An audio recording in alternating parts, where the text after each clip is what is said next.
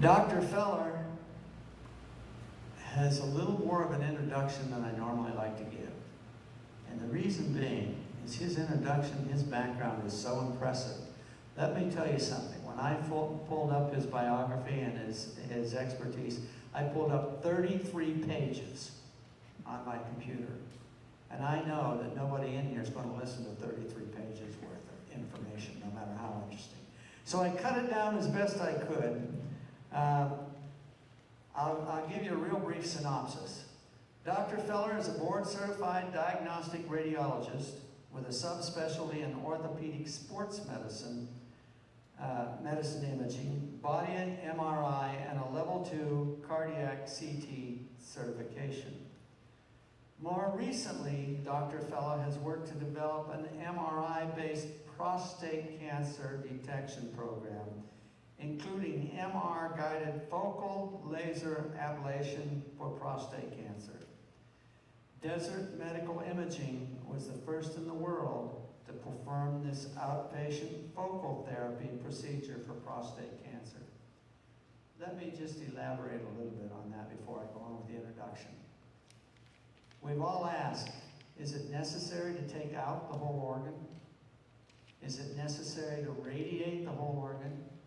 If we just have a tumor or 2 tumors or 3 tumors, can't we just radiate or cut those or ablate or laser? This is what Dr. Feller is pioneering here. And this is some of the things you're going to hear him say tonight. Dr. Feller received an undergraduate degree in metallurgical engineering material science at the University of Notre Dame.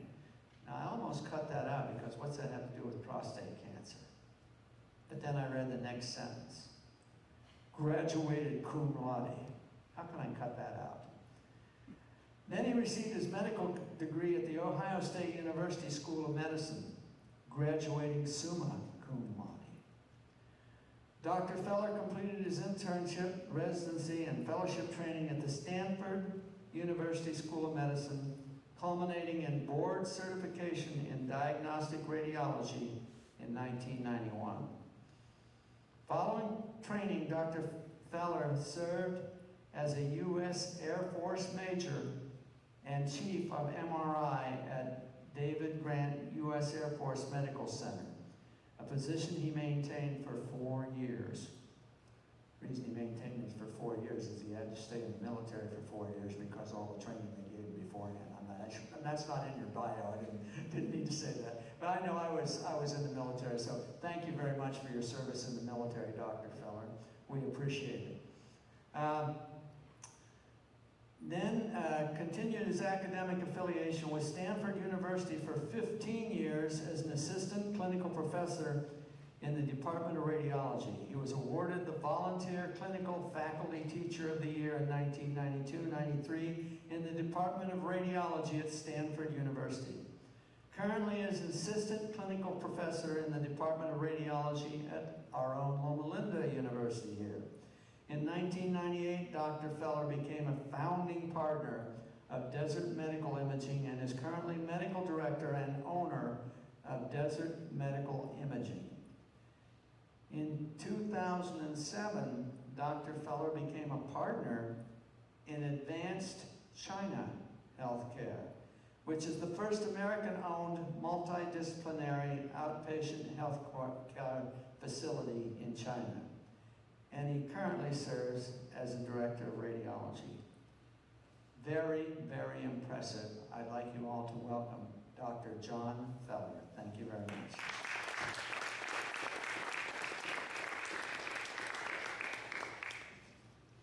Thanks, Russ. I'm going to start out things here with a slide that I came across. I was a flight surgeon for a little while before I was a radiologist in the Air Force.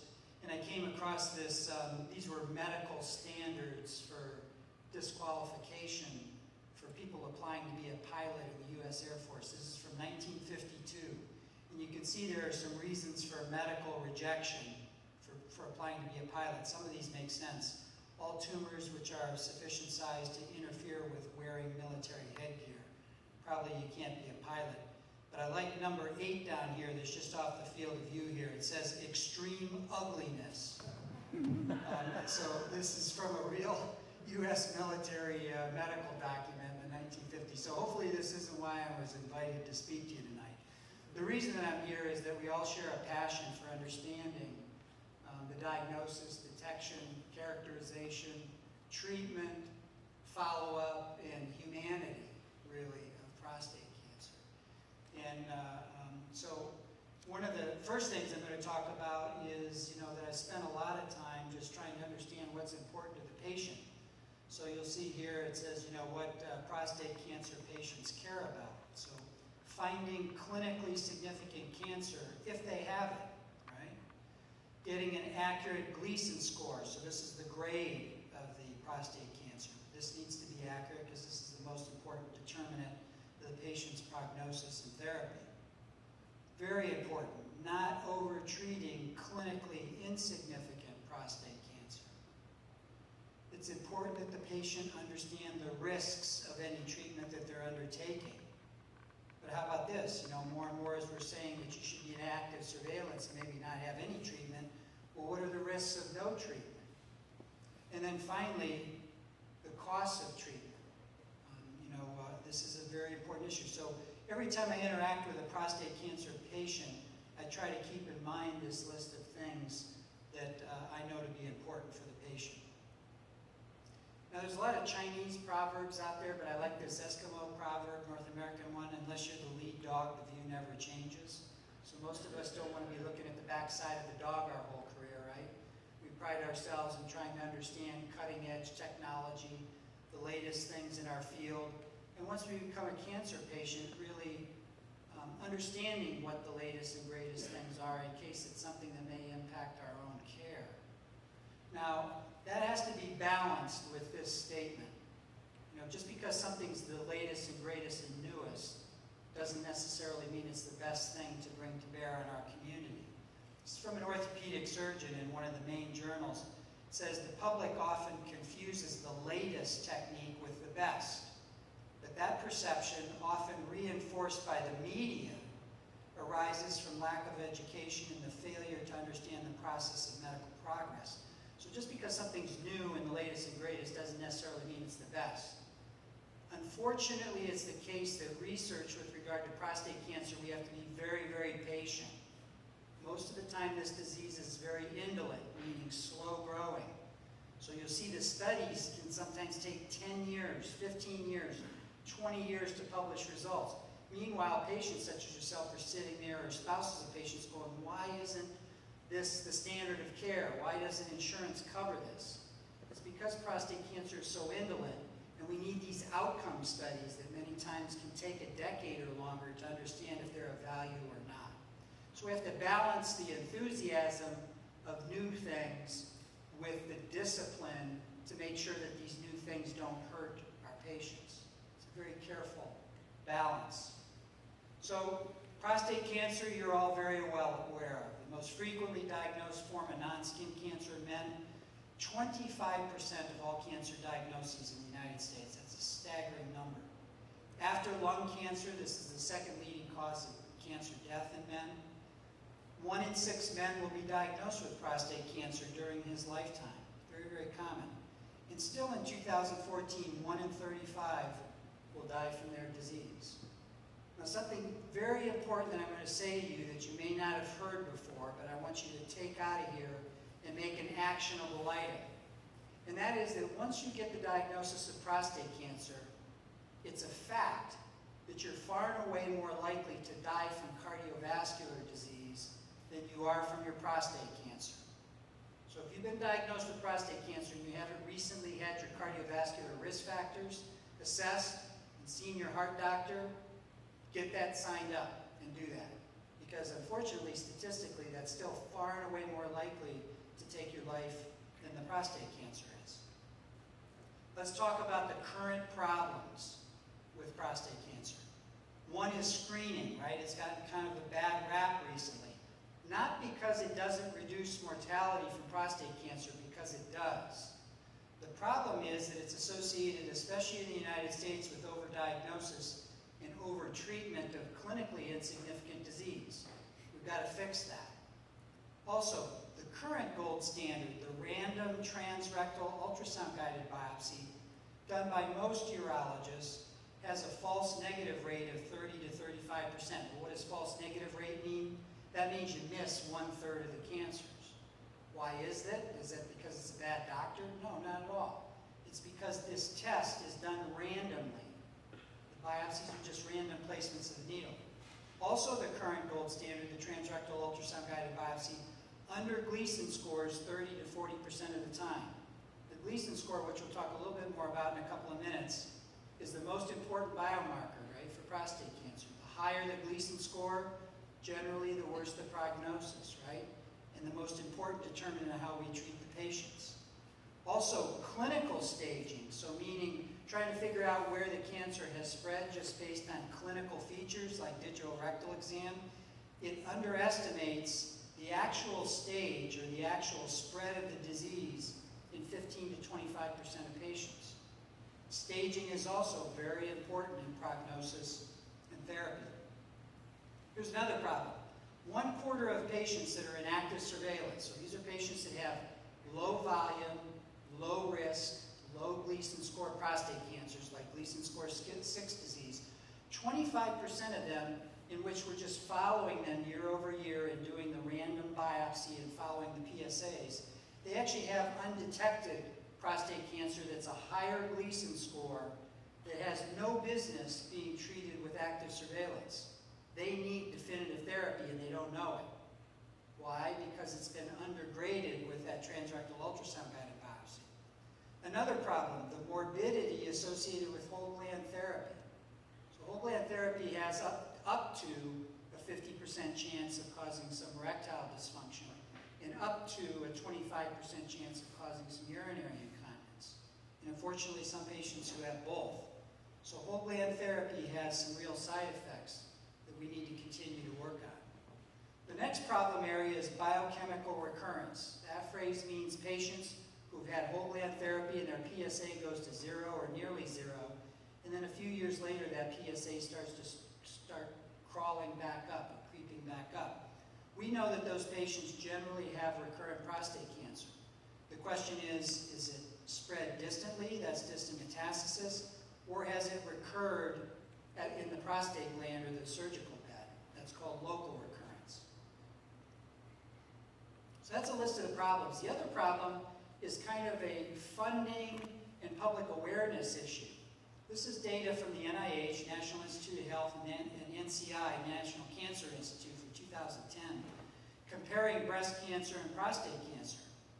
Breast cancer, while it's a similar clinical problem, about 200,000 new cases, and prostate cancer, 218,000, 40,000 deaths from breast cancer, 32,000 from prostate cancer.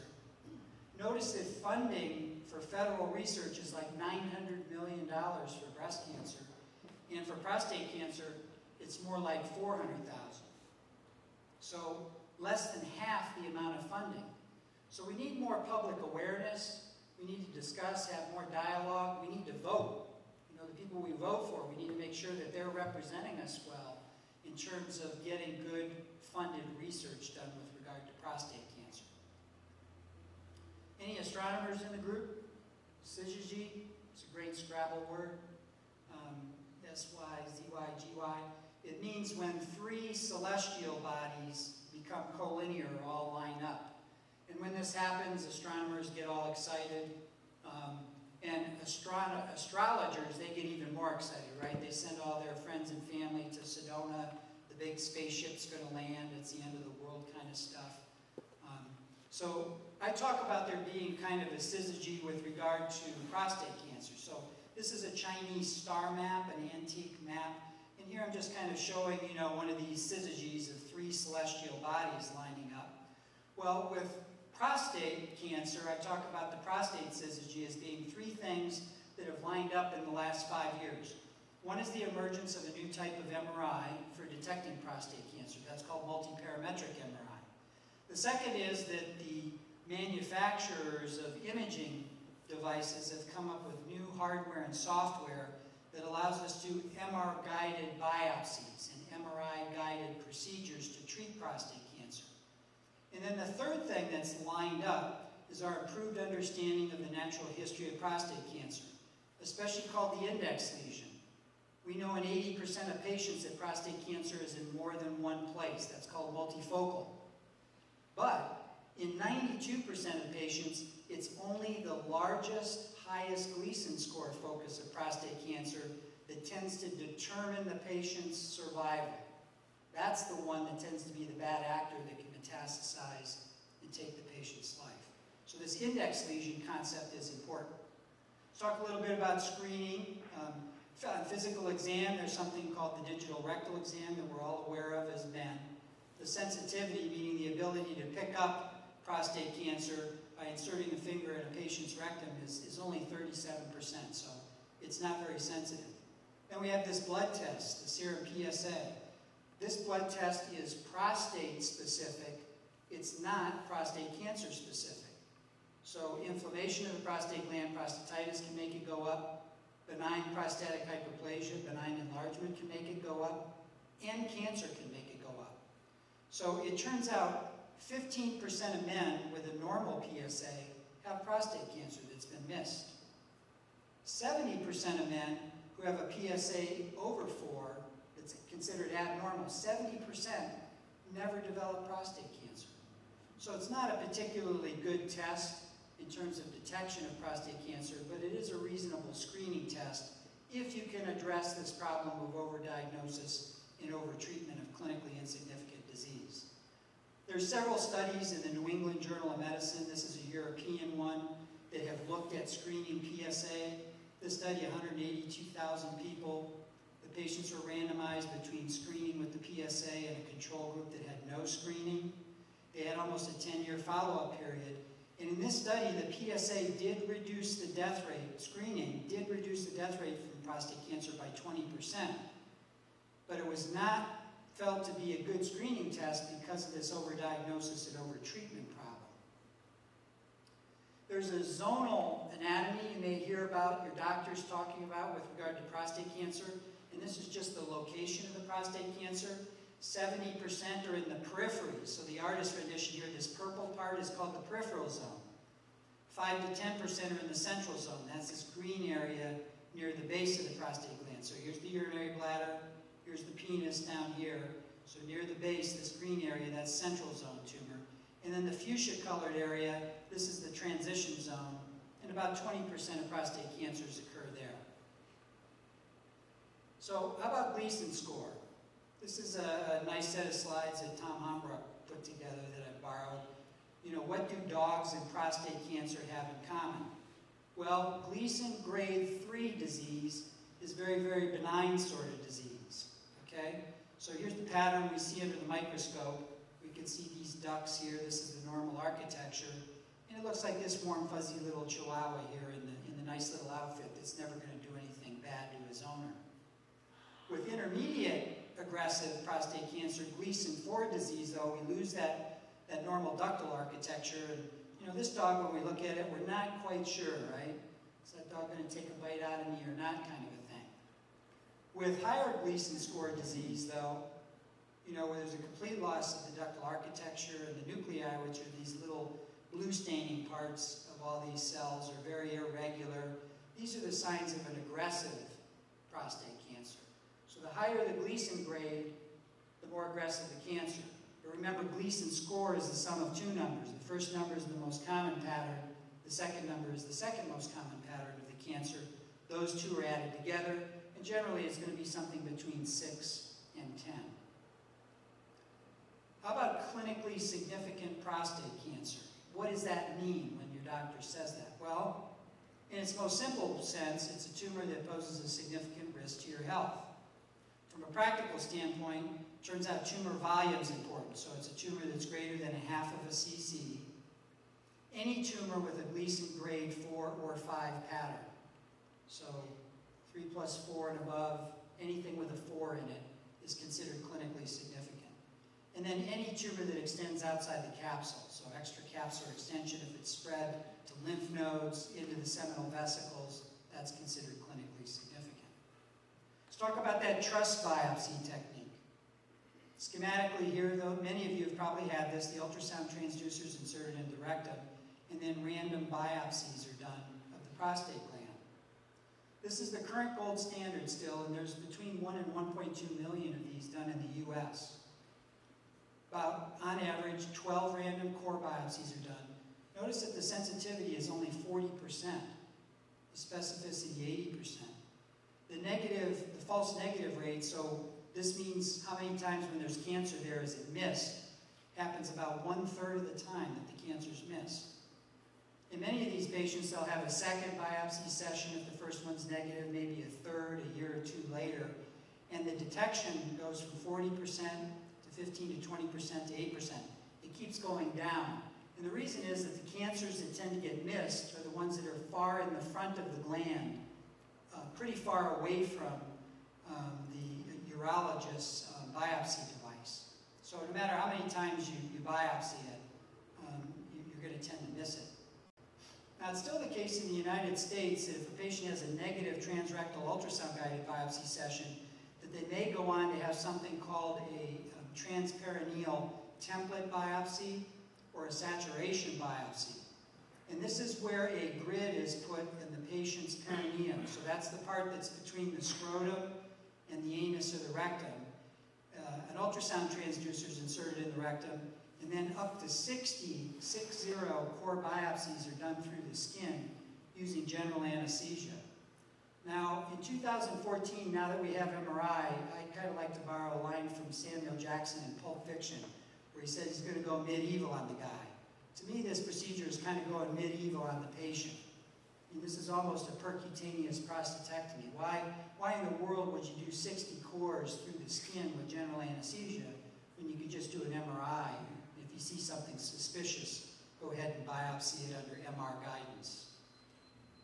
So a real common problem or dilemma that the urologist and patients face is a situation where the PSA is elevated and rising and that transrectal ultrasound-guided biopsy is negative. So what we have then is a patient that can end up with no diagnosis and real concern that the lack of diagnosis is just due to sampling error, okay, due to the fact that the biopsy is done randomly. Now the analogy I like to use here is imagine for our women that there was a test called a BSA, a breast-specific antigen, and if that came back positive, that we told, our wives, our mothers, our daughters that we're going to randomly biopsy all 4 quadrants of both breasts. And if that's negative, we're going to have them come back in a year and re-biopsy them. And we're going to tell the woman, oh, by the way, there's a 1/3 chance we've missed your breast cancer, but we're going to let it grow for a year. When you come back, we're going to randomly biopsy both breasts again. I mean, obviously that sounds crazy. Nobody would, do such a thing. But we've had to do that with prostate cancer for decades because really we didn't have anything better. So, we've had this situation where patients, feel like this little chihuahua here, eyes wide up, ears down, praying that this chair doesn't collapse on the dog. And this is the man who literally has had the negative transrectal ultrasound-guided biopsy that's sent home, not knowing if he has cancer that's just been missed. So, what's new? Well, this new type of MRI is called multiparametric MRI. I don't know if maybe you could slide the table just a little bit forward, because we're clipping off, and I'm going to take my tie off here. Hold on 1 second.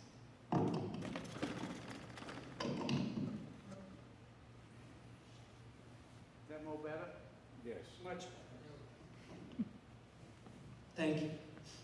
Incidentally, the reason I've been walking around the room is it got a little warm in here, so I turned the air conditioners all down for you. Thank you. So the multiparametric MRI is a relatively new type of MRI. It's been around for 5 years or so. And the way to think about this is like your first trip to go see the Statue of Liberty, or maybe more recently when you've gone. You're out there in the ferry boat, you're going around the Statue of Liberty, and you can take black and white pictures with your camera. You can take color pictures with your camera, or you can take video, right? So a bunch of different ways to memorialize the Statue of Liberty with one device. Well, with MRI, we can take pictures of your prostate gland many different ways. And those different ways are called T2-weighted imaging, which show us anatomy, diffusion-weighted imaging, which helps us to look for areas that could be cancer, and then also dynamic contrast-enhanced imaging, where we start an IV in you, we give some contrast, And the rate at which that contrast is taken up in different parts of the prostate gland indicates whether or not there are new blood vessels, neovascularity, due to cancer forming. Because cancers are smart. They build their own infrastructure. They build their own blood vessels to supply them with oxygen and with nutrients. So we use that contrast-enhanced imaging to find those. We don't use spectroscopy. Some of you may have come across that. It's mostly done now in a university setting for research purposes, but not so much in day-to-day clinical practice at this point.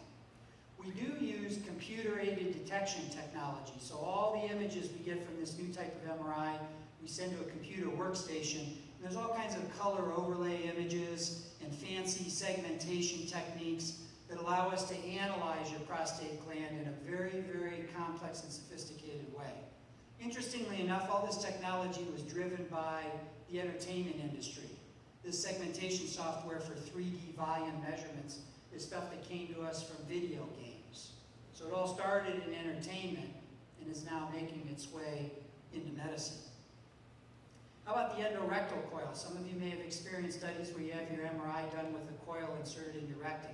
Turns out that's not necessary for detection and localization of prostate cancer. If you are having spectroscopy, it can be helpful. That's generally a research tool, and it can be helpful for localized staging. But for detecting prostate cancer, it's not necessary. So we don't routinely use an endorectal coil. And my philosophy here is the best test to find prostate cancer is the one the patient will undergo. So there are a lot of ethnic groups, religious groups of men who just say, you know what, I'd rather die of my prostate cancer than have, a study done with this device inserted into my rectum. So it's actually, it turns out, not necessary for detection and localization. So what do we look for on this new type of MRI? We look for something called T2 shortening, so it's dark. On the T2-weighted images, we look for restricted diffusion, and we look for increased blood vessel supply to the tumors. I'll show you what this looks like. So from across the room, when you look at this prostate gland and the T2-weighted images, most of you can see that this looks different. It's dark compared to the bright signal in most of the rest of the gland. On the diffusion-weighted imaging, because of restricted diffusion, cancer cells get very, very compact, and they restrict the ability of water molecules to bounce around and diffuse. That's called Brownian motion. And when they do that, they show up very, very dark on this AEC map image. The other part of the diffusion-weighted image is called a high B-value image, and it shows up bright here. So we kind of call this light bulb medicine. This is like a janitor sequence. I could say, hey, Joe, if the janitor's in cleaning up the offices, where do you think the cancer is? He said, well, I don't know much about what I'm looking at, but that looks bad up there, okay? So this makes it easier for us to find these cancers. It also turns out that the more diffusion is restricted, the more aggressive the tumor is. So notice that as you go from this tumor here to this one, see how it gets darker and darker in these three different patients? The Gleason score goes up. Gleason 6, Gleason 7, Gleason 9. So the more the diffusion is restricted, the more aggressive the tumor is, and we can tell that just looking at it, even before we stick a needle in it, that it's more likely to be aggressive. The contrast-enhanced portion, we get a color overlay image, and the red and yellow areas and green areas are the places of rapid enhancement, with the red area being a rapid washout. What does that mean? It just means that if we put a cursor on it and measure how bright it is from the contrast, the uptake is fast and the washout is fast because these cancers make their own blood vessels. So there's quick inflow, quick outflow. That's called neovascularity. Now, individually, the accuracy of all these different ways of taking pictures of your prostate gland are good, 70 to 86%, but not great. When you combine them all together, they're great. Okay, this is a type of a statistical analysis called an ROC curve analysis. And if this number is 1.0, the area under the curve, that's perfect. So 0.91 is a very, very good combination of tests to detect and localize prostate cancer.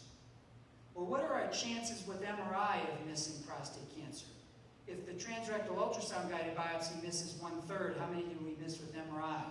It turns out for Gleason 4+3 and above, so aggressive prostate cancers, we find 97% of them. We only miss 3%. So this isn't, a few percent better. This is tens of percents better than the transrectal ultrasound guided biopsy. For 3 plus 4 and above, it's 90%. So we only miss about 10% of those. So this type of MRI compares very favorably to the older transrectal ultrasound-guided biopsy. Also, many of you will ask, well, is there a big difference between 1.5 Tesla and 3 Tesla? The emerging data suggests that as a minimum requirement, you need 1.5 Tesla. That's considered adequate. 3T is considered to be a little bit better, but only for certain things. So in 2014, I think for detection and localization, you can have your study done on a 1.5 Tesla system or a 3 Tesla system. The key is that the radiologists that are setting up the protocols and interpreting your studies are experienced at setting up these protocols. I know some doctors that make horrible images on 3 Tesla and don't really know what they're doing, and other ones that make fantastic images at 1.5 Tesla and really know what they're doing. So I find out about your radiologists and what their experience is with detecting prostate cancer and pay more attention to that than the field strength of the MRI system. How about the indications for this new type of MRI? Well, if you have an elevated or rising PSA and your trust biopsy is negative, if the digital rectal exam is positive and your transrectal ultrasound-guided biopsy is negative, if the transrectal ultrasound-guided biopsy is positive, to stage the disease and also to make sure you're not missing higher Gleason score disease that's been missed. If you're a patient who has biochemical recurrence, the MRI is helpful to see if you have local recurrence in the prostate bed or if it might be distant metastasis. And then if you're in active surveillance, it's helpful just to make sure that you belong in active surveillance. Make sure you're not harboring something that would warrant you having definitive therapy. So here's a study from Journal of Urology within the last 2 years. The conclusion of the study was absence of a tumor suspicious region on multiparametric MRI has a negative predictive value of 96 to 100% for the presence of higher grade disease. Meaning if your MRI is negative, it's extremely unlikely that you have higher Gleason score disease that's been missed. So it's a big confidence stamp that you can stay in active surveillance with Gleason 6 disease. Here's a study from the NIH just published within the last year that looked at some of the active surveillance clinical assessments. Some of you may be aware of D'Amico, Epstein, Capra. These are clinical assessment scores that may have been assigned to you based on different characteristics of your prostate cancer. But notice the accuracy of these clinical assessment scores for determining whether or not you should be in active surveillance is not near as good as it is for MRI. The accuracy is 92%. So more and more you're going to see MRI added directly to active surveillance. So the Europeans are a few years, probably 2-3 years ahead of us here in the US with regard to their urologists and radiation oncologists embracing the value of MRI. This is from one of their main journals, European Urology. And the summary of this article basically said, published data underline the emerging role for multiparametric MRI as the most sensitive and specific tool available for imaging prostate cancer. And this is quickly being embraced now also in the United States. Now, if we do an MRI on you and we see a tumor suspicious region, what next? How do we biopsy it? Well, we don't do random biopsies. Instead, we do a targeted biopsy. Well, what does that mean? We're going to use kind of a military aphorism here. The ultrasound-guided biopsy is random. Essentially, all we do is find the prostate gland and then randomly biopsy it. And for me, that's a bit like the old carpet bombing with B-52s, where we wouldn't know where the bad guy was, but we'd fly over such a wide area and drop so many bombs, eventually we'd get the bad guy. Now, that was okay, we'd get the bad guy, but the cost was high. And also, if you were the neighbors of the bad guy, it didn't go so well, right? Collateral damage was high. Well, with an MR-targeted biopsy, we find the tumor suspicious region in the gland, put a little crosshair on it, and we just biopsy that. We don't mess around doing random biopsies. And this is more like the smart bombs you first started to see at Desert Storm, where instead of dropping a whole bunch of bombs all over the place, you just drop one. And with a video camera, you could literally watch it fly in the back door of the bad guy. We're happy because we got the bad guy, and the neighbors are happy because they didn't want the bad guy in their neighborhood anyway, but their house doesn't get blown up, right? So much more strategic and targeted. And that's what a targeted MRI biopsy means. So, to summarize the problems with the ultrasound-guided biopsy, first of all, important cancers are missed. Okay, here's the biopsy needle missing a far anterior tumor. This is a tumor way up in the front of the gland near the patient's belly button. Doesn't matter how many times you biopsy back here, you're going to miss it. Also, clinically insignificant cancers are identified by chance. Because it's a random biopsy, here the urologist needle has found the Gleason 6 disease, but missed the anterior disease that's more aggressive, the 8, 9, or 10. And then finally, the other problem is we can have skimming. So we can have the biopsy catch the Gleason 6 disease, but because of the randomness, miss the higher Gleason score disease that's more important. And as I said, this happens 30 to 40% of the time with transrectal ultrasound-guided biopsy. So, targeted biopsy. In every other part of your body, if you see us and we think you might have a cancer, we just put a needle in it with image guidance. We don't randomly biopsy all over your brain or all over your breast or all over your lung. The only place we do that is in the prostate gland still. Every other place, we do a very, very targeted image-guided biopsy. So this is what this looks like. Here's a patient, here's their prostate gland on MRI. Here's this little nodule that developed on the surface. Here's a little needle guide in the rectum, and here's the needle going right through that little nodule after we fired the biopsy gun, proving and confirming that we biopsied this tumor suspicious finding. So the steps are, elevated PSA, then MRI. If there's a tumor suspicious region, do an MR targeted biopsy and only biopsy the suspicious areas. Talk a little bit about the procedure itself so you don't feel like these eggs in the carton that are going to go the way their buddy here in the frying pan. It turns out the prep, everything about this procedure leading up to it is just the same as having a transrectal ultrasound-guided biopsy. So informed consent, off anticoagulation therapy, Fleet's enemas, you get some antibiotics. You don't have you eating or drinking things for an hour or two before, empty your urinary bladder. We give some conscious sedation to keep you comfortable during the procedure, and give also some local anesthetic. In terms of your expectations after having an MRI-guided biopsy, for us, we're not going to have you driving because we give you some happy drugs, okay, so you need to bring a driver. You may have a little bit of rectal or anal pain. You may have a day or two of a little bit of blood on the surface of the stool. You may have a little bit of blood in your urine, and you can have some blood in your ejaculate for up to 4 weeks. Those are all expected, okay? And this is similar to what you see with the transrectal ultrasound-guided biopsy. The risks, though, tend to be lower in our hands with the MR-targeted biopsy because we only do 3 to 4 core biopsies instead of 12. So excessive rectal bleeding, excessive hematuria, that's blood in the urine, urinary obstruction, so urinary retention, infection. In our hands, after more than 1,000 multiparametric MRIs and over 400 MR-guided biopsies, the risk is only 0.8%, so less than 1%. And in the literature for the transrectal ultrasound-guided biopsy, the complication rate is quoted between 2% and 4%. So it seems like this is also less risky because we're doing fewer cores. Now I mentioned the hardware and software. I'll just kind of show you what this looks like. But there's all kinds of hardware and software to do this biopsy. This is called a TRIM device, Transrectal Interventional MRI. This is a device made by a company called InVivo. Maybe Bernadette could raise her hand here. Bernadette Greenwood is our Director of Clinical Services, and she actually helped to develop these products with InVivo, but has since left the industry to join our practice as a Director of Clinical Services.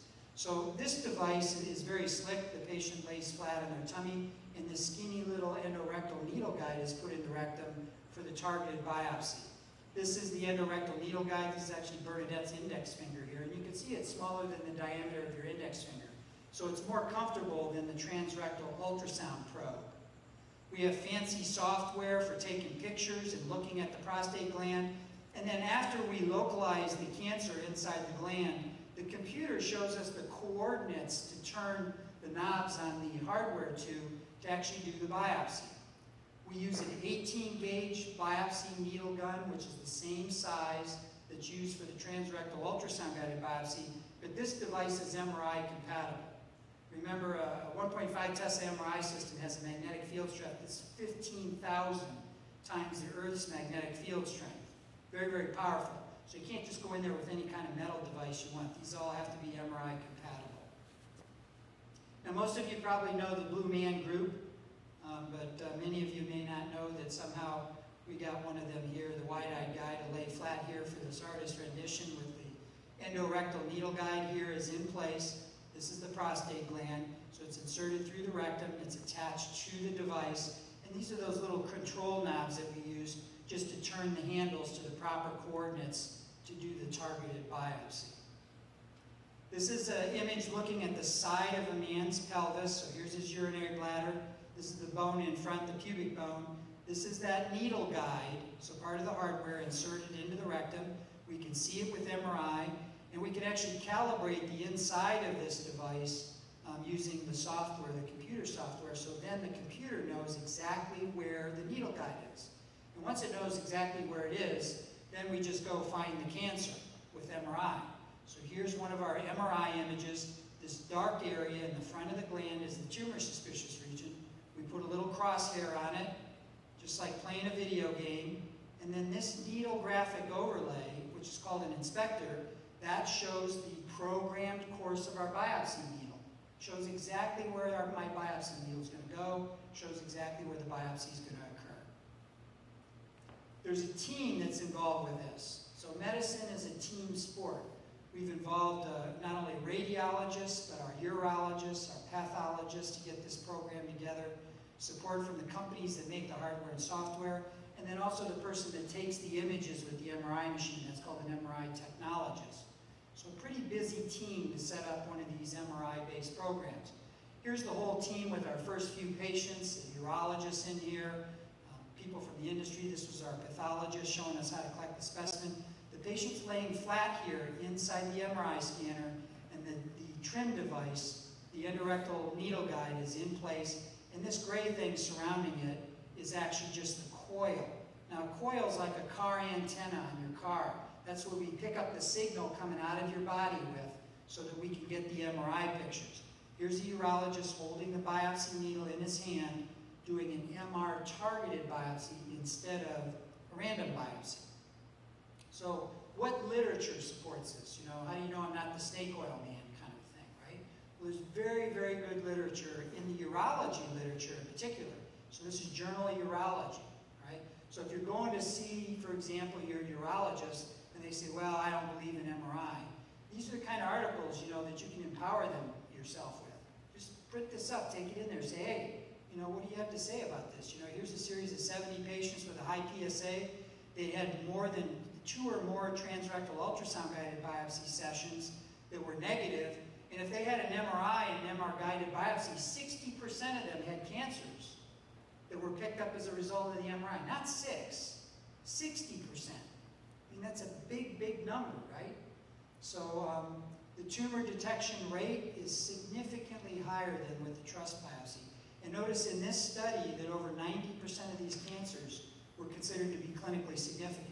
Where were they? Well, not surprisingly, they were in places that were difficult to reach with the transrectal ultrasound-guided biopsy. So anterior ones are ones that are far in the front of the gland near your belly button. Ones at the apex are ones real, real low down near the level of the penis. Those are places where cancers tend to get missed. Also notice that instead of doing 12 to 18 random cores, in this study, on average, only 4 cores. So think of how many pinches you had for biopsies. Instead of having 12 random every time you go in, with this you only get 3 or 4. So 1/4 to 1/3 the number of biopsies are done. The green bars are the tumor detection rate for MRI-guided biopsy. So bigger is better here. 60%, 70%. You see how big these numbers are compared to 3rd transrectal ultrasound-guided biopsy session and 2nd, the blue bars.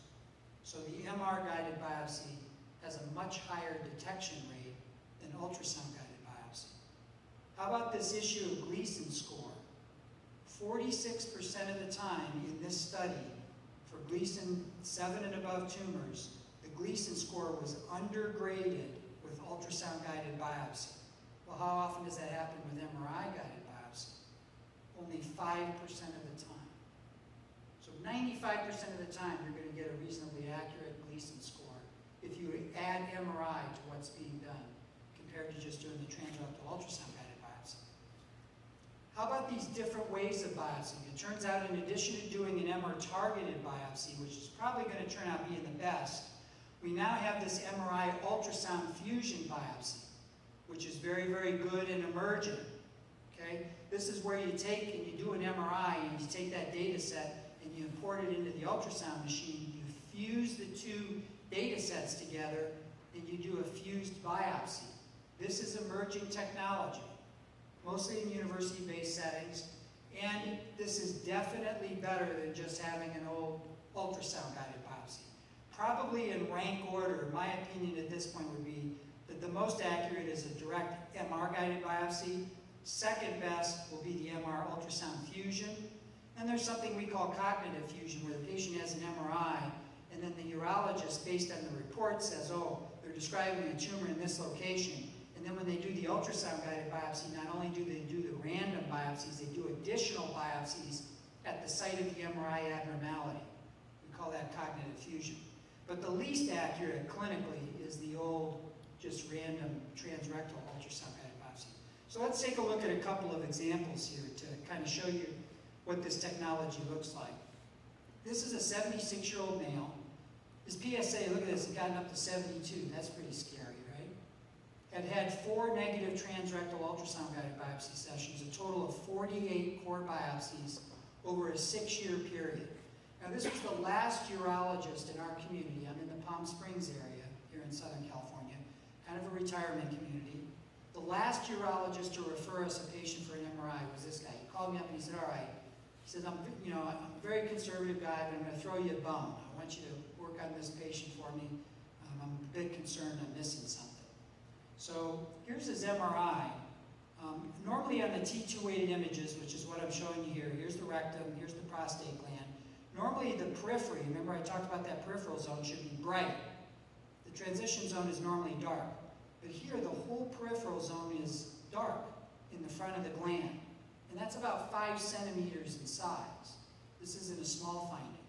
Here's the ADC map. So dark is bad on this diffusion weighted sequence. Notice all of that is very dark in the front of the gland. Here's that high B value image. This is that, janitor sequence, right? Where I asked Joe where the cancer is. Look at how bright this is. Completely replacing the whole front of the gland. And this went all the way from the urinary bladder at the base to the mid-gland to the apex level, over 5 centimeters all the way around. And just looking at this, I knew this was going to be a relatively aggressive prostate cancer. Here's the contrast-enhanced imaging. All these red, yellow, and green areas are areas of rapid enhancement due to that neovascularity.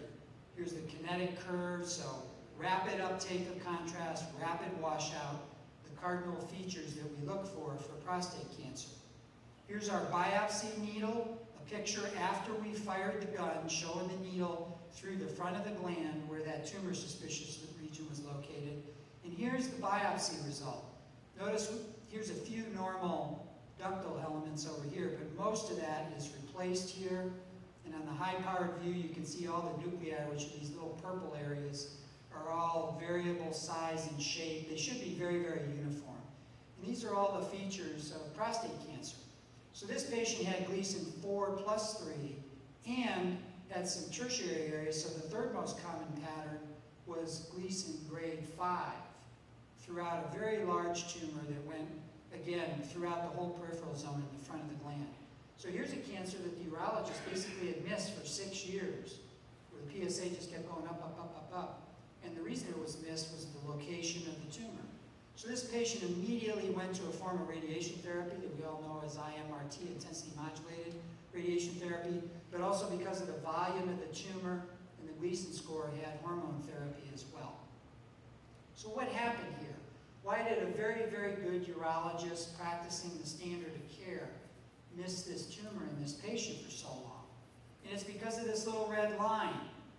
This little red line is how far the urologist's needle reaches when they're doing the transrectal ultrasound-guided biopsy. So you can biopsy again and again and again, but these tumors that are very far in the front of the gland will get missed. So So it's a bit like this photo of Kobe Bryant and Yao Ming here, right?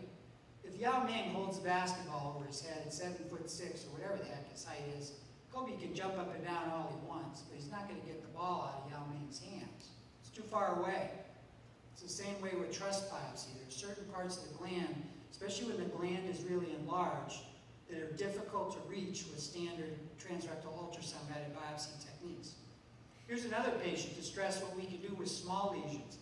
Much younger guy, 60 years old, was seen at City of Hope, PSA 5.8, had 2 negative transrectal ultrasound guided biopsy sessions, and then went on to have a saturation biopsy. So that's that thing I talked about that was a bit like going medieval on the patient, where a total of 52 cores were done transperineally, so right behind the scrotum. So a total of 76 cores that were all negative for prostate cancer. So this guy was referred to us by one of the urologists at City of Hope that had been sending some patients to us. We did an MRI, and this dark thing does not belong in the peripheral zone here on the left. This is the T2 weighted image. It only measures about 6 by 7 millimeters, okay, so smaller than your pinky fingernail. Here's the ADC map image. It's very dark because it restricts diffusion, shows that bright on the janitor sequence, that light bulb medicine sequence, and it enhances a lot. So here's that curve. Remember, this is the cancer curve. Rapid uptake, rapid washout due to these new blood vessels associated with the cancer. So we just did 2 core biopsies or 3 core biopsies on this and got a definitive diagnosis of prostate cancer doing an MR targeted biopsy. Why was it missed? Well, in this case it was because it was small and because of the random nature. But notice also even that template biopsy missed this Gleason 3+3 disease. Now an argument could be made that this is a small volume, it's only Gleason 3+3. You don't want to overtreat this, that's for sure. This is probably an active surveillance patient, but this guy has a real bee in his bonnet to treat any cancer that he has, and so he's interested in our focal therapy protocol. But actually at this size, we're just following this with yearly MRIs. So he's elected focal ablation, but has not really pulled the trigger on that yet. He's more really an active surveillance, which we've encouraged him to stay in at this point. So what's our experience in the desert with this technology, with the MRI and the MR targeted biopsy? We use a 1.5 Tesla system. We don't use that endorectal coil. We use some special flexible coils that wrap around your pelvis to get good pictures. We don't do that spectroscopy. I've already talked about what our multiparametric MRI is, the T2 weighted, the diffusion weighted, the contrast enhanced. We use computer-aided detection on all of our patients to help find the cancer. And we do MR-guided, targeted biopsies only. We don't do that random 12-core part of things. We've done well over, we're pushing probably 1,000 of the multiparametric MRIs at this point. 2/3 of the time we'll recommend a biopsy. The other third, we tell the patient, hey, you don't need a biopsy. Let's just get a follow-up MRI in here. So right away, that 1 million to 1.2 million biopsies done in the US, we can reduce those by 1/3 just by adding MRI. We've pushed over about 400 MR-guided biopsies that we've done, which is about 42% of the patients we've seen. On average, we do 3.5 cores, much less than 12. Our complication rate is 0.8%. And the total procedure time is about 30 minutes on and off the table. So it's not as long and complicated as people might think. If you come to see us for this program, about 50% of the time, we find a prostate cancer overall. We found about 200 cancers in 180 patients. On average, we'll find about 2 tumor suspicious regions on the MRI that we'll say need to get a targeted biopsy. In patients who had a negative transrectal ultrasound-guided biopsy, which are about 20% of the patients we've biopsied, our tumor detection rate's 30%. But look at this number. If the patients had no transrectal ultrasound-guided biopsy at all, just has an elevated PSA, comes to get an MRI, and we do an MR-guided biopsy, our tumor detection rate's 61%. It's more than double what it is for transrectal ultrasound-guided biopsy. So these are patients who had no transrectal ultrasound-guided biopsy at all. And more, that's what we're seeing. Patients are saying, well, why should I have the transrectal ultrasound-guided biopsy at all? So 25% of all the patients we see now have never had ultrasound-guided biopsy. How about the grading? If a patient has a transrectal ultrasound-guided biopsy proven prostate cancer, we do an MRI and an MR-guided biopsy. 1/3 of the time, we find higher Gleason score disease that's been missed. So even if you do have a positive transrectal ultrasound-guided biopsy, you probably should have an MRI. Importantly, you know, we talked about the cost of all this stuff, right? Importantly, all of the multiparametric MRIs we've done and all of the MR-guided biopsies have been reimbursed by all payers in the U.S. I've not so much as had to do a single peer-to-peer review with the payer. So Blue Cross Blue Shield, Medicare, commercial insurance, most of the managed care entities have a set up fee schedule for this so that the patient isn't stuck paying for this. The only exception is those disposables. Remember those biopsy needles and that needle guide that I said is special, that's MRI compatible? Those things add up to about $400 and the insurers will not cover that. So that ends up being an out-of-pocket expense for patients that is an additional cost to them. So we have them sign something. You may have signed an ABN before, an Advanced Beneficiary Notice of Non-Coverage that Medicare asks people to sign if it's a service that may not be covered. So the MRI itself is covered. The MR-guided biopsy is covered except for the disposables. The payers don't like the higher cost of those yet. How about whether this is cost-effective or not? It turns out that if you compare the transrectal ultrasound-guided biopsy pathway with the MRI pathway, the costs are pretty similar overall. This is a study published in European Urology, a multi-institutional study in Europe. However, the key part in reducing cost is the reduction of overdiagnosis and overtreatment that you get by adding MRI to the equation.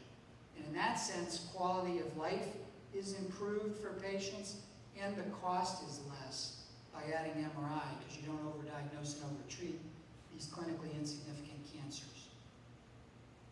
So in the last 10 minutes or so, I'm going to talk about the last component of our program. So first component, using the MRI to detect the tumor suspicious region. Second component, using MRI to target the biopsy. Those are emerging as standard of care. This third component is considered investigational.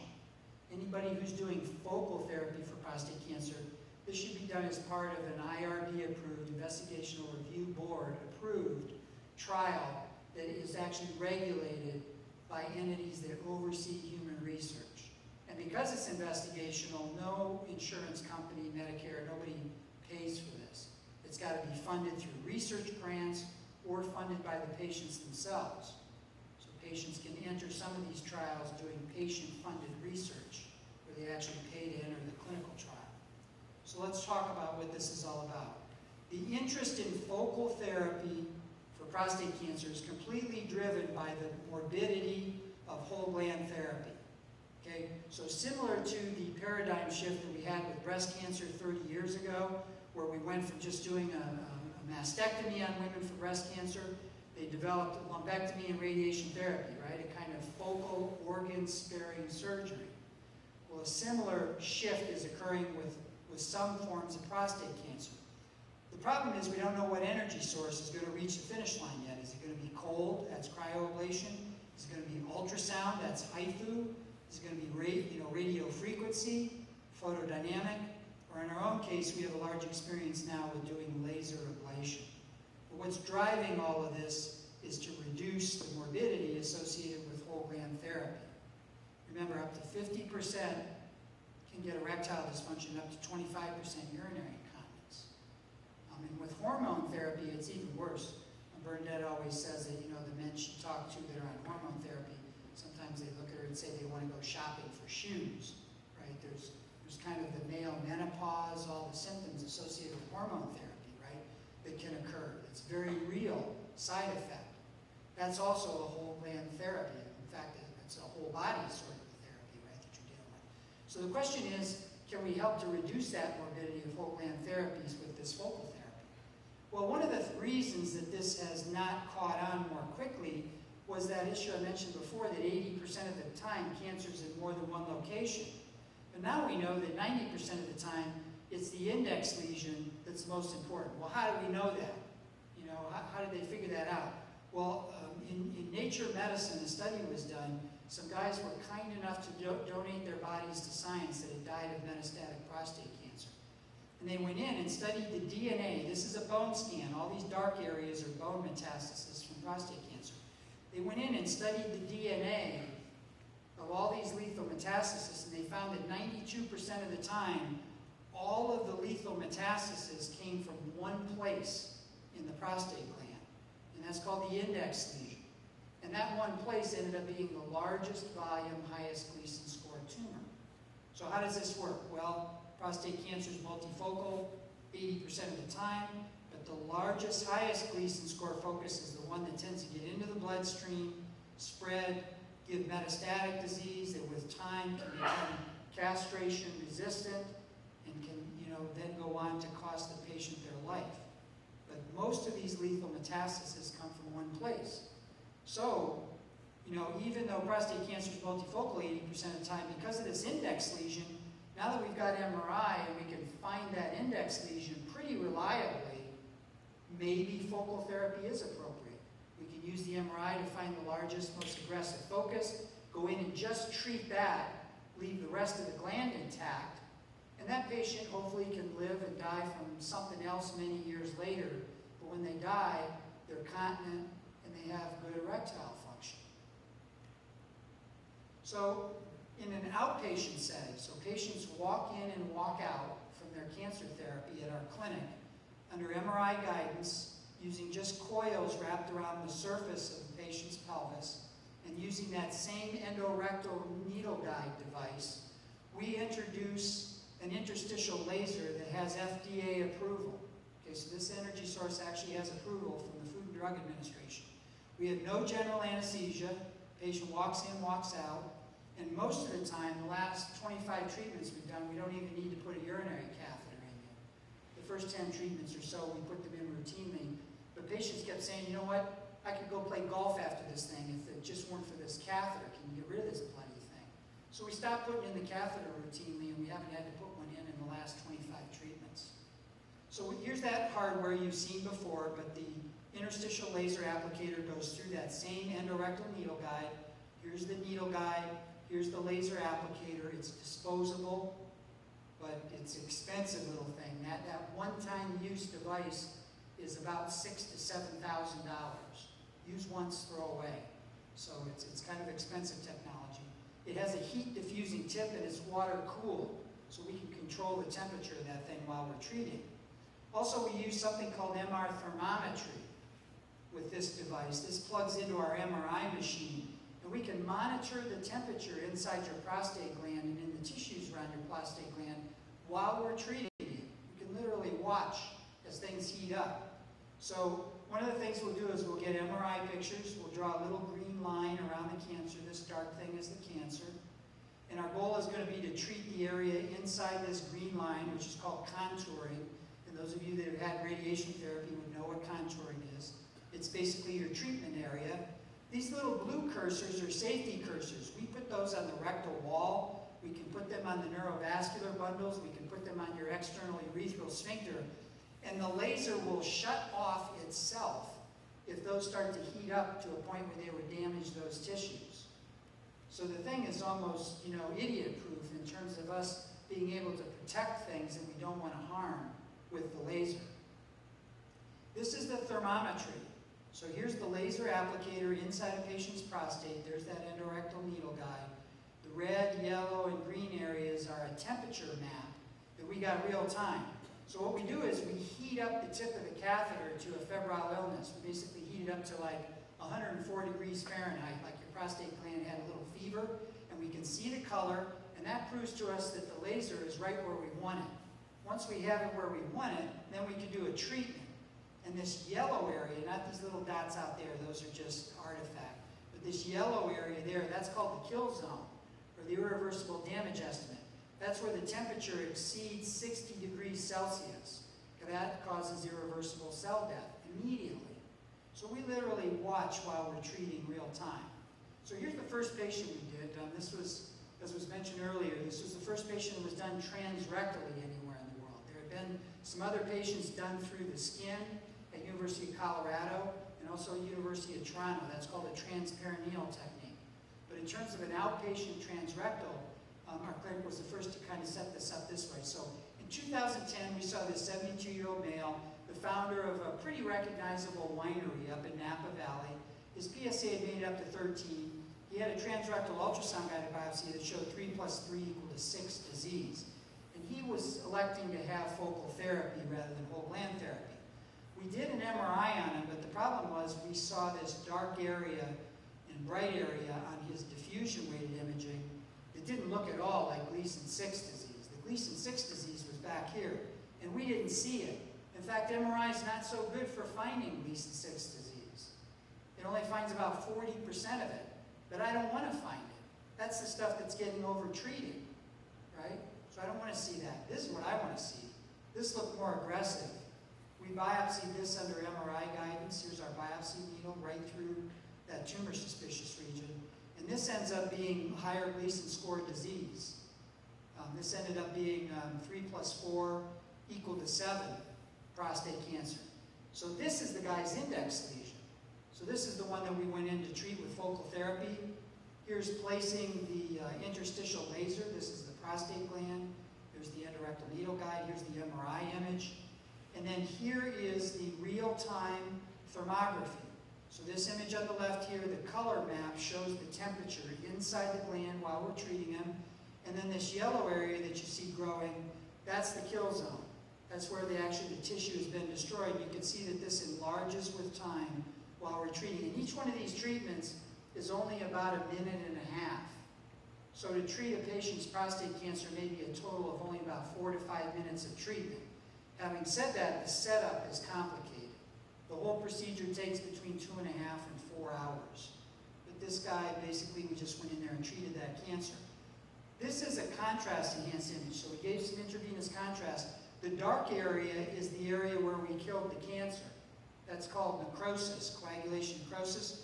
The bright area is the normal surrounding prostate gland. So we put a hole right where the cancer is. You might say, well, how do you know that's where it was? Well, the dark area here on the pre-laser MRI is the cancer. Here's the irreversible damage estimate, and there's the hole that we put that almost matches in size and location with the patient's cancer. So at this point, we've done 40 treatments in 31 patients, age range of 56 to 80, PSA values between 1.5 and 14, various Gleason scores. The inclusion criteria for us are only Gleason 6 or 7. If it's Gleason 8 or above, those patients need to go on to whole gland therapy. We've had tumors up to 4 cc's in size that we treated, but we're also treating salvage therapy patients. You know, there are many patients out there who've had their prostate cancer treated, and then they get biochemical recurrence, and they have a local recurrence of their cancer, and maybe the surgery and radiation's been maxed out, and they don't have any other options. Well, our protocol allows for salvage therapy in these patients. We can go in under MR guidance and laser the recurrent cancer, even if you've been radiated before, or even if you've had surgery before. So what are our results? The procedure takes about 1.5 to 4 hours. In the initial patients, we eliminated the MRI abnormalities straight away in 80% of the patients. We've had no complications, no morbidity, no erectile dysfunction, no urinary incontinence, no infection, no clinically significant bleeding. So we've essentially eliminated the morbidity. We had one case where there was some necrosis outside the gland that resolved without symptoms. We have 5 patients who required retreatment. So we tell patients when they enter this protocol, this is like getting a haircut. We're trying to convert your low risk or intermediate risk prostate cancer into a chronic illness. Okay, cancer is actually the most curable chronic illness. We can't cure diabetes, we can't cure emphysema, but 40% of all cancers are flat out curable. And these Gleason 6s and 7s are clearly in that category. So you come in and see us, you have your MRI, if we laser a lesion, we'll see if for follow-up MRIs, if something else comes in a year, 2 years later, we can always go in and re-laser it. Okay, it's like getting a haircut. So again, hopefully you have no morbidity, and years later die from something else, but die continent with erectile function. Our marginal recurrence rate is about 20 to 25%. So about 1/4 to 1/5 of the patients we're having to retreat at this point. So to kind of summarize this research part of things, at this point in time in 2014, this outpatient focal laser ablation procedure we've shown is safe and it's possible. Patients are still retreatment viable, meaning if something gets worse later, you can always go on to have whole gland therapy still. This does not take away the opportunity for other forms of whole gland therapy. I like this continuity of imaging story. People talk about continuity of care, but using the MRI to find the cancer, to biopsy it, and to treat it with laser, that same modality and the same team, I think provides for a very high quality solution for focal therapy. So, got some take-home messages for you. I think there's about 8 or 9 of them here, but they're fast. Take-home message number 1. Having an MRI-based cancer program is a team sport. Notice I talked about urologists working with us, radiation oncologists, pathologists. You know, if you're seeing a doctor that says, oh, we don't work with these doctors, or this is not, you know, the way to go, you might want to shop around for other doctors, because clearly prostate cancer is a team sport, and the patient's part of that team, right, and their family, in terms of how we address these things. And multiple doctors involved with coming up with solutions, sometimes that change with time. Take-home message number 2, transrectal ultrasound-guided biopsy misses 1/3 of prostate cancers and leads to overdiagnosis and overtreatment of Gleason 6, clinically insignificant cancers. Take-home message number 3, this multiparametric MRI misses only 3% of the 4+3s and above, and only 10% of the 3+4s. So when you combine that with an MR-guided biopsy, the negative predictive value is much better. We just don't tend to miss these aggressive cancers. Next message, MR-guided prostate biopsy exceeds the cancer detection rate of 2nd or 3rd transrectal ultrasound-guided biopsy. So if you had a trust biopsy and it's negative, raise your hand and say, hey, how about an MRI? How about a targeted biopsy? Next take-home message, transrectal ultrasound-guided biopsy undergrades the Gleason score 30 to 40% of the time. With MRI, it's only 5% that it undergrades. Next take-home message, MR-guided or targeted, and you can add to this MR ultrasound fusion biopsy. It's fast, can be done in less than 30 minutes, complication rate less than 1%, in our own hands is appropriately done in an outpatient facility. Next take-home message, that multiparametric MRI combined with MR-guided biopsy is cost-effective and improves the patient's quality of life in a larger population compared to the transrectal ultrasound-guided biopsy strategy, mostly because it reduces overdiagnosis and overtreatment of clinically insignificant disease. Also, this new type of MRI has an emerging role for active surveillance. If you're in active surveillance, you know, really kind of lean on your doc to see if MRI can be added to that. And then 1.5 Tesla without endorectal coil combined with MR-guided biopsy or MR ultrasound fusion biopsy is adequate for detection and localization of prostate cancer. Now the last message is the most important one. I'm telling you, not a day goes by that I don't get calls or handshakes from patients or from their family that really were in harm's way. They get the MRI, we find the cancer, we get a more accurate Gleason score, or detect cancer that previously hasn't been found, and these patients are just elated to have more accurate information to drive their therapy. So I get calls, thank you cards. I even had a guy send me a German chocolate cake. Okay, the guy wasn't gay either. He called up the office, said, what's Dr. Feller like? They said, oh, he's got a big sweet tooth. What is he like? Do you like German chocolate cake?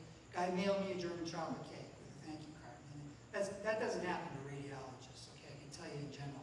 Most of the time when I get a call, it's some doctor that's in the operating room saying, hey, I'm in here, you know, you said this thing was on a scan, I can't find it, what's going on, you know? And they're not too happy about something.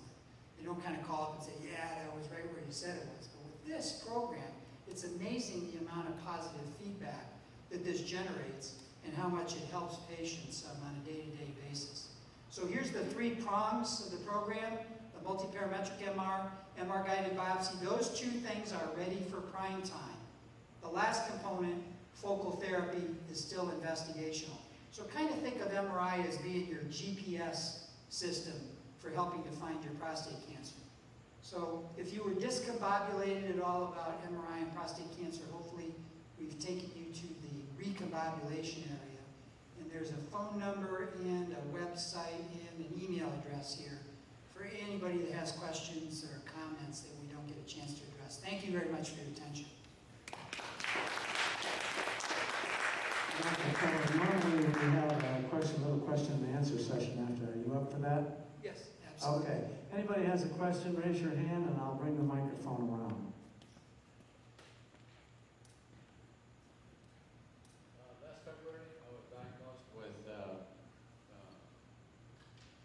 one sample, 10% Gleason 3+4, and then I was referred to UCLA Medical Center with Dr. Leonard Marks, and they did the fusion MRI, and it was negative. And at the same time, they did the targeted biopsy, which they did 14 samples around the whole peripheral of the prostate. Everything was negative. All my blood tests were negative. My PSA has been between 1.7 and about 2.4 for the last 10 years. And based on that, they recommended that I go on the active surveillance. And I said yes. My concern, the reason why I'm here right now is, in February, one sample was 10% 3+4, and then when I went with this new technology, fusion and targeting, everything is negative. Where am I? Yeah, so it's a great question. What do you do with a 3+4 that was picked up with a random biopsy that's not shown on the fusion biopsy? So the answer to your question is, I think it's very reasonable what you've done being in active surveillance. Remember the numbers that I quoted to you. For 3+4 and above, the negative predictive value is 90%. So that means 10%, 1 out of 10 of 3+4 cancers won't be seen with MR initially. So you're the 1 in 10, right? So, but if you're in that category, the upside is it probably means that your 3+4 is low volume disease. If it was large volume disease, it would have been pretty easy to see. And 10% of a core may be a millimeter, or a couple of millimeters. What if that's the only focus of cancer that, was in your prostate gland? It's that small. In addition to the active surveillance, though, I would do the MRI. If something pops up on your MRI year over year, then that would be an indication to go in and re-biopsy, using the fusion technology or just under MR guidance. But I think you can be confident continuing with the active surveillance as long as you're also getting a yearly MRI as part of that. Yes, so you said Dr. Leonard Marks. Okay, thank you very much.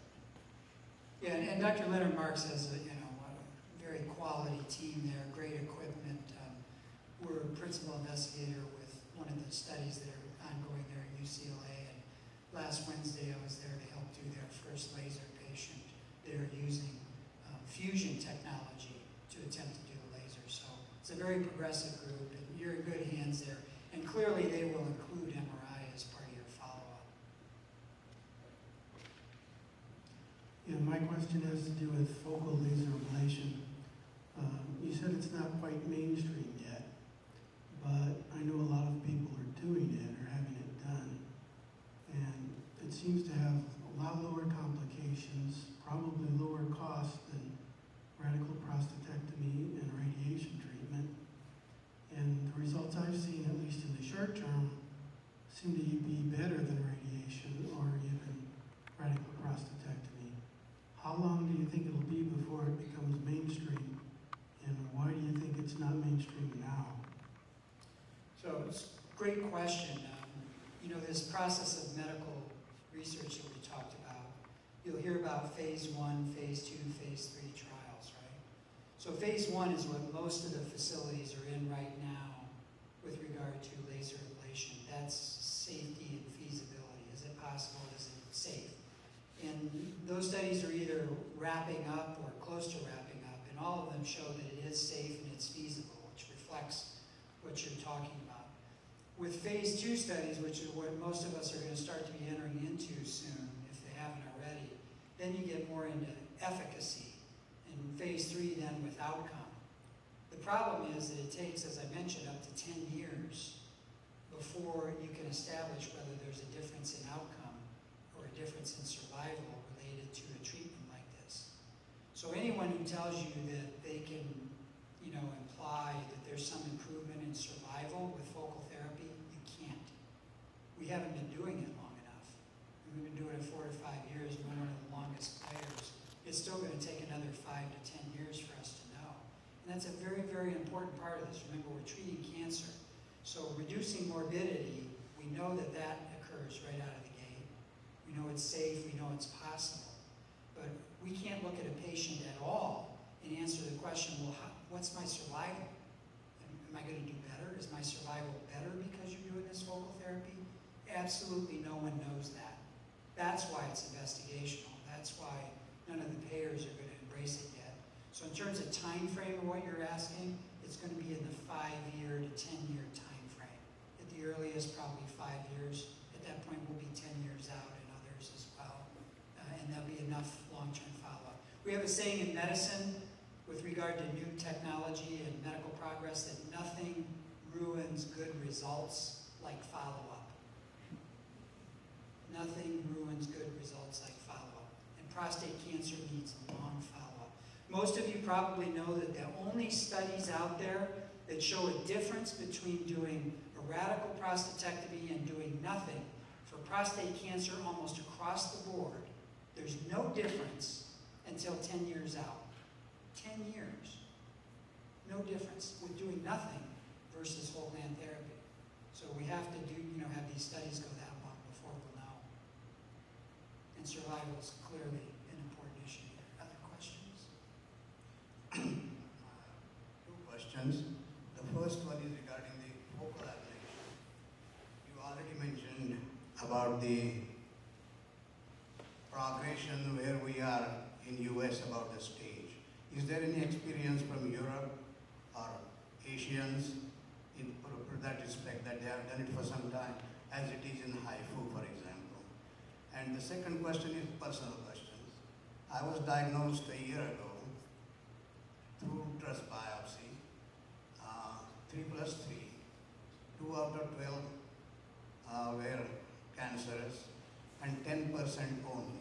So I am on active surveillance right now, but the PSA is rising. So it's at 9.7 right now. When I was biopsied, it was around 7.8 or something, and that was a year ago. So again, I think I'm a good candidate for multiparametric. Yeah, so the personal question first. Straight away, you need a multiparametric MRI. There's a 25% to a 30% chance that you have a higher Gleason score prostate cancer than the Gleason 6. And that would alter how you're managed. So I would push very hard to have an MRI. And then if they see something that looks more aggressive than the Gleason 6 disease that you have, then to have either an MR targeted biopsy or a fusion biopsy.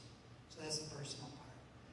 The other part is in Europe, focal therapy in general is kind of lagging what's going on in the US in general. There is a laser site at Radboud University, so in Nijmegen in the Netherlands. There's a group there that actually came and trained with us that has a very healthy program that's initiated there. But in general, not much other laser therapy going on. In the UK, there's a fair bit of HIFU therapy that's going on, so a lot of HIFU work has been done in the UK. In Asia, not much at all. In fact, if you look at just China as a patient population, we've looked at this not too long ago. I gave some lectures at the University of Ningbo in China, and there's a complete absence of any screening. The diagnosis of prostate cancer is usually always end stage. If you look at the cancers that we detect with our program, almost all of them are Gleason 6s or 7s. Only a handful of them are Gleason 8, 9, or 10. So we're picking up smaller cancers earlier with screening and with MRI. In China and in Asia, there's just prostate cancer is not really even on the radar map at this point. But there's a lot of dialogue there, with this huge patient population, with the government's interest in privatizing healthcare to a certain extent. That this is going to change pretty rapidly in China.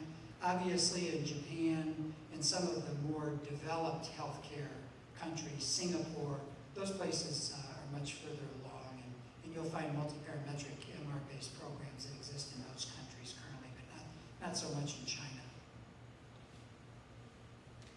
Anybody else? All right, Dr. Feller, looks like that's it for tonight. I would like to thank you very much. You know, because of the prostate cancer budget, we can't afford to pay you any money here, but we're going to give you something equivalent. And a doctor's time is money. So if I can save you some time, I'm going to earn you some money. So here's a coffee cup that fits in your car so that you don't have to stay at home to drink your coffee in the morning. You can drink it in your car. Dr. Feller, thank you very much. Give it up for an excellent presentation.